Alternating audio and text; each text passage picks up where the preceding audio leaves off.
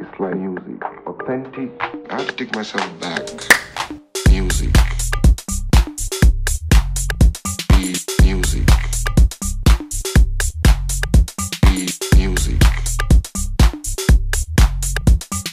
Music. I have to take myself back. Music. Greetings. My name is Mark Farina. We are here in Denver at Twist and Shout Records. Do some digging for Vinyl Me Please. And look for me in your town. Hopefully I'll be there soon. My music is like authentic music. Real history. Real music. Real history in their culture. Music. Now.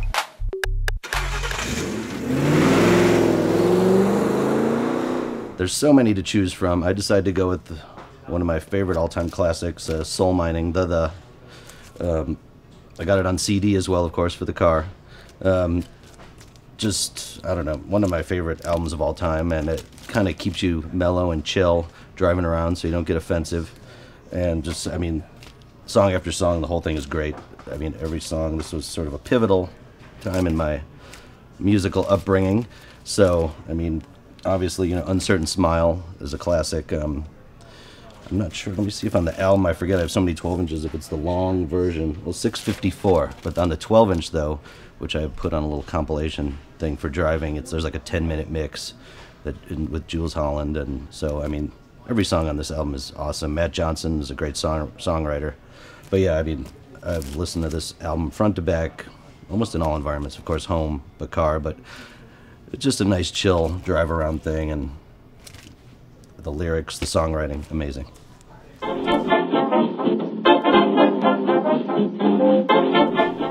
Favorite album to dance to? That's a tough one, since I've been a dance music DJ for 35 years now.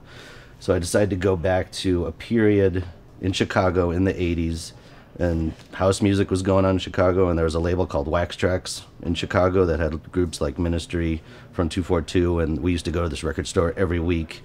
So there was sort of a big mixed dance music scene in Chicago in this early 80s, mid-80s, 85 period, where similar to house music, the DJs would blend all the industrial 80s music. Like, you couldn't just play songs, it all had to be beat matched, like from Severed Heads, Yellow,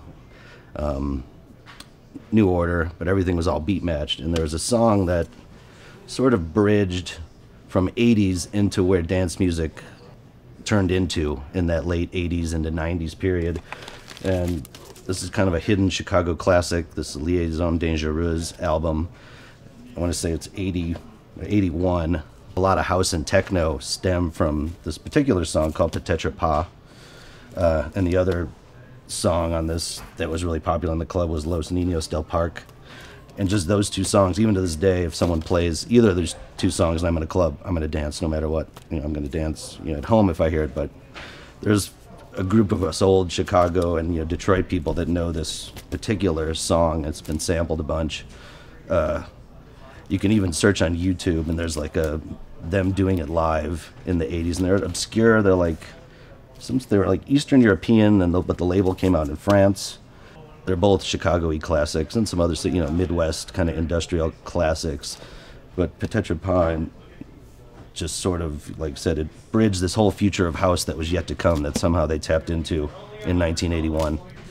Amazing track. Before Shazam, you had to do your homework to figure out what songs were. A lot of times in that 80s period, the DJ booth was kind of inaccessible. Like, DJs back then didn't want you to come talk to them. So it took some homework to find this track. So you'd basically have to record it on cassette and then bring it to a record store, and you'd play the cassette in the record store. Or you'd call a record store and play it over the phone. You'd put the little speaker, like the headphone to the phone. Do you know this song?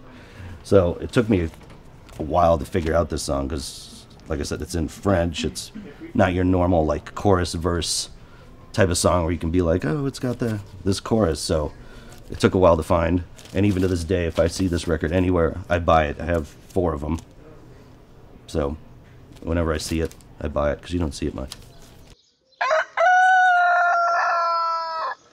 Favorite album to wake up to? You know, the morning's a tender time. I like to put on something chill. Where I'm at now, my kitchen and DJ room are kind of connected, so I can go turn on the espresso machine and put on a record. And still one that's great in the early morning would be Police, Ghost in the Machine. I was a big Police fan since late 80s period, early 80s. And I was into drummers, so Stuart Copeland was one of my favorite drummers of all time. So, and one of my early concert experience was a Police. I saw them in, I want to say it was around 83, 84 at the old Comiskey Park in Chicago, which is torn down and they built a new one. And it was, I was in 8th grade, so I'm trying to think of the year, but it was around 83. And it was the Police with Ministry, Flock of Seagulls, The Fix, and Joan Jett. And, you know, it always stuck, you know, just seeing the Police back then was amazing. So, I mean, start to finish, you know, just Spirits in the Material Word, the opening song, you can't beat that. The whole album is just wonderful. I mean, I love the B-side, you know, with One World, Not Three, Omega Man, and Secret Journey. Just one of those you can listen to the whole album, start to finish. Never not even a bad song on it.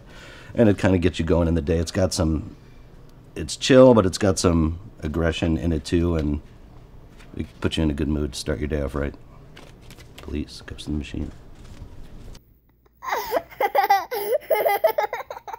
An album that reminds me of my childhood and that was pivotal in my early musical career would be like the first concert I ever went to in 1981 was the Moving Pictures Tour. So this album, I remember getting it brand new. They had I grew up in Park Ridge, Illinois, and there was a little record store called Rainbow Records in our little downtown that we used to go hang out at, and I remember buying it brand new when it came out. Even at the concert, I got like a Moving Pictures tour book, which was album size.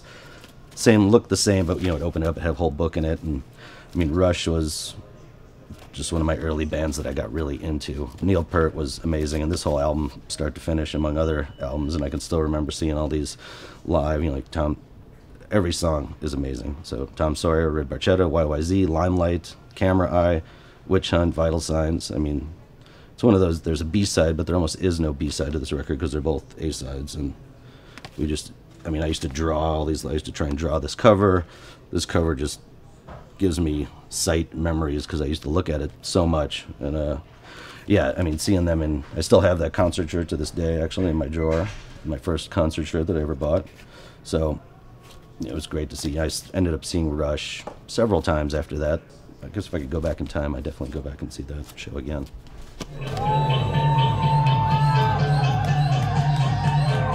Favorite album to get a crowd moving. So like I mentioned, being a dance music DJ for so long, I mean, there's so many angles you can go, like hip-hop, you know, and so many other genres of house, whatever. I always find wherever I'm at to get a crowd moving, sometimes you got to go back and go in history and pull out something old. Never fails to get people going. And of course, a good standby, you know, you can't go wrong with James Brown. You know, this album I've had for quite a long time. There's so many great songs on this track, like Lynn Collins, but JB's Monorail was a good old one. Pass the Peas, Give Me Some More. I mean, there's some other obscure James Brown tracks, but just something about hearing James Brown in a club, not on a home system, it really pops. And especially, like, say if there's been dance music going on all night, you know, like electronic-y music, when this comes on through a sound system, it's unrecognizable, and you're like, I don't know, still to this day, you know, this man knew how to make good dance music, you know, and the way that sounds pop, the snares, the bass, you know, and his voice, and people can always, all people from anywhere can relate to James Brown. So we will be choosing one lucky listener to win all the picks that we have spoken about today, and also a bonus, one of my old compilations, Mushroom Jazz 4 on vinyl, which is very hard to find. You can search in many vinyl sections, you won't see it. I still have a couple in my secret stash, so Mushroom Jazz 4 double vinyl. Enjoy, and have happy listening. Real history, real music, real history in their culture, stream.